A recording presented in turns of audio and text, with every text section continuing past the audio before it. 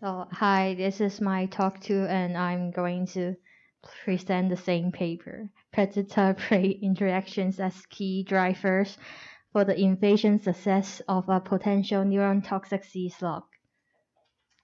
So the aim is to study whether the predator-prey relationship of the non-native sea slug and the southwest Atlantic enhance or reduce the chances of succession for the invasion. Introduction. So you may wonder what is biological invasions. There are four aspects included in the biological invasions, such as the biotic resistance, plasticity, novel weapons, and inventional meltdown. So it's also a very serious environmental threat nowadays, and it is one of the top 5 direct drivers of change in nature that has been speeding up for past 50 years. Also cause impact in both ecologically and economically. It may threaten the human welfare too. So this is the sea slug. It is gray side-gilled sea slug and potentially neurotoxic. It means that there will be toxin that released that will damage the nerves tissues, and also it is spreading very rapidly nowadays along the coast of southwestern Atlantic. So these are the hypotheses.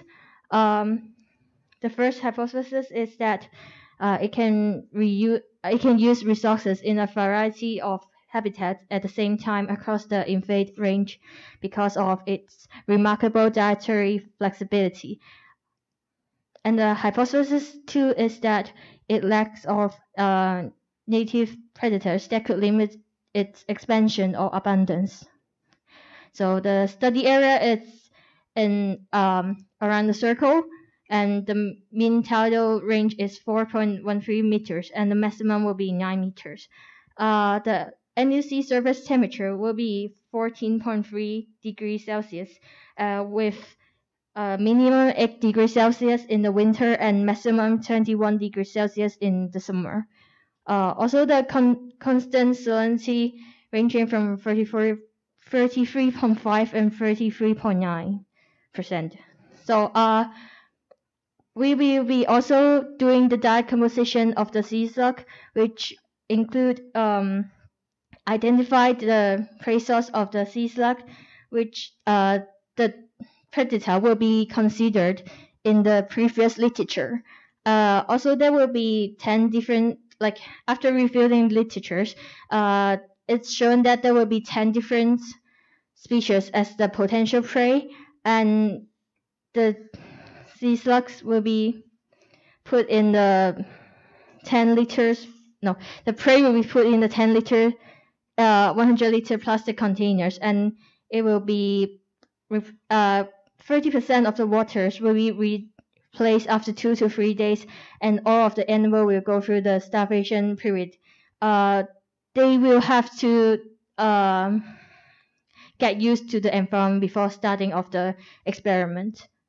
Also, the stomach content analysis, which to determine the diet composition, and it will be 50 of the individuals will be collected for each season.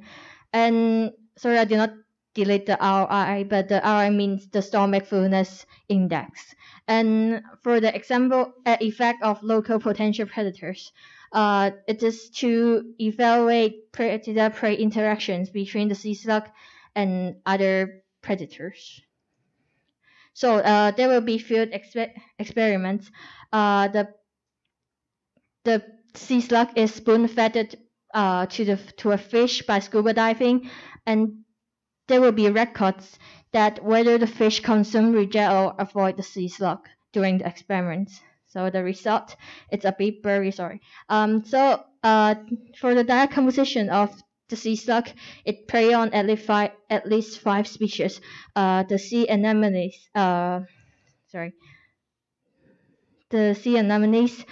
the hydrosaurs, and ascidians, and sea slugs. So predation intensity and frequency vary by species. So you can see that there are different consumption rates, and no species consume at a frequency that match the control food. Yes, you can see the PDC and PPT, which win the predator control and the predator prey trial. It's different. There's no they're not matching. They're not the same. So this is the main taxa found in the stomach content of the sea slug. There are 31 taxa in stomach, and 9 are algae. 21 are invertebrates, and 1 is vertebrates, which you can see they really eat a lot of invertebrates, like cnidarians. So for the stomach content analysis, for the x-axis, it means the number of individuals, and the y-axis means the prey richness. So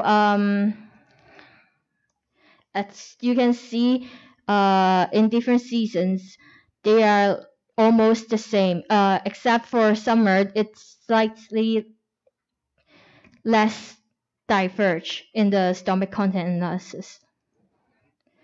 So the effect of local potential predators. So no predators consumed the sea slug, and control prey was consumed. Both crab species grabbed the sea slug softly with their claws for a few seconds, but none of the sea slugs were injured. Both predator and prey are in good condition. And this is another field experiment. Like none of the fish consumed the sea slug, but most of the fish swallowed the slug but spat it out after that and avoid them. And all of the fish consumed the control prey, and no slug were injured. This is the data of what I just said. This is in the aquarium experiment, and this is in the field experiment. And the individuals, number of individuals, and as you can see, they species means the control prey consumption. Most of the all of the predator has consumed their control prey, but when they are facing the sea slug, none of them had eaten them.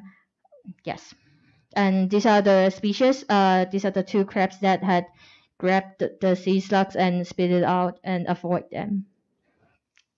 And this is the number of fish per species that consume rejected, including swallowed or the spinal rejection, or avoid, which is not swallowing, and carefully inspecting the sea slug. And C means the control food, and S means the sea slug.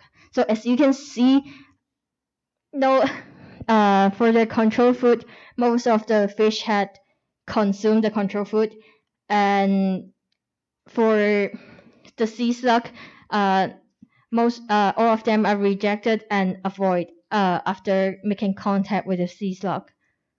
So to conclude, the ability to utilize food sources in temporary and geologically diverse contexts strongly supports that the plasticity concept, indicating that the sea slug can utilize resources even in unfavorable new situation, which means it can adapt to a new environment very easily, and it can eat whatever it's inside because it's very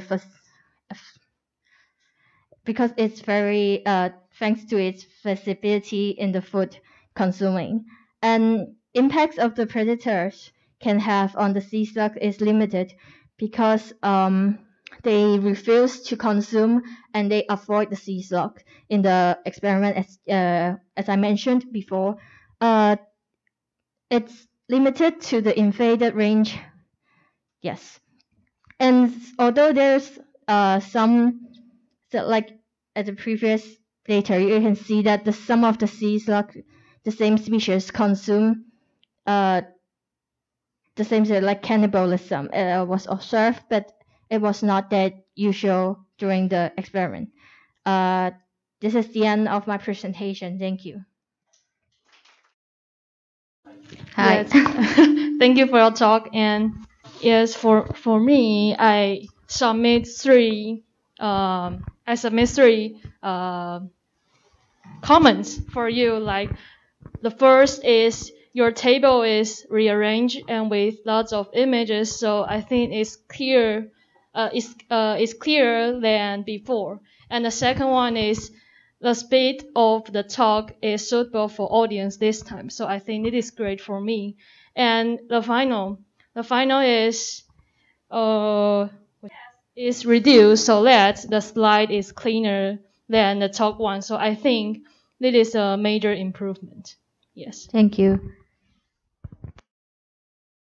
Thanks for your presentation, and I think that you end with the conclusion that you change it and delete the other useless info. No. Some of the information that is too much for us are deleted, which is very nice, and some picture are edited inside for more easily understanding, and which is also nice. I forgot what I typed. Yes, that's all. So let's thank Orczy. I don't have comment.